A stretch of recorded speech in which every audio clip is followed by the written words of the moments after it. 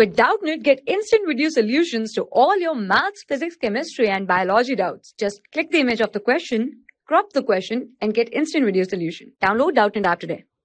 Hello, the question says, during wastewater treatment, trickling filter is used for first option primary treatments, second option secondary aerobic treatments, third option secondary anaerobic treatment, and the fourth option tertiary treatment. So see, first of all, wastewater treatment is also known as sewage water treatment. Okay, so in this treatment, primary process as well as secondary process. So here first one is a primary treatment, which we can say that primary process. So in this, filtration and sedimentation occur. Okay, so here the question is for trickling filter, means filtration process is already complete. After that move to second.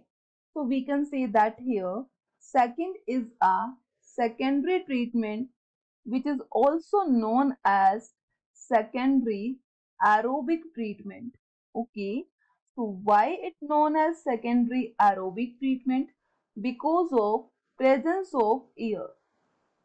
We know that by the using of aeration pump, we can intake different type of molecules with air. Okay, so as in air, bacteria also present, and this bacteria use oxygen to break down. Okay, so we can say that use oxygen to break down or decompose organic matter.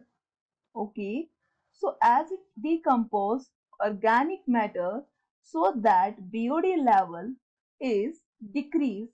So BOD is a biochemical oxygen demand. So as it decreases, so we can say that our right answer is option second, that is secondary aerobic treatment. Why?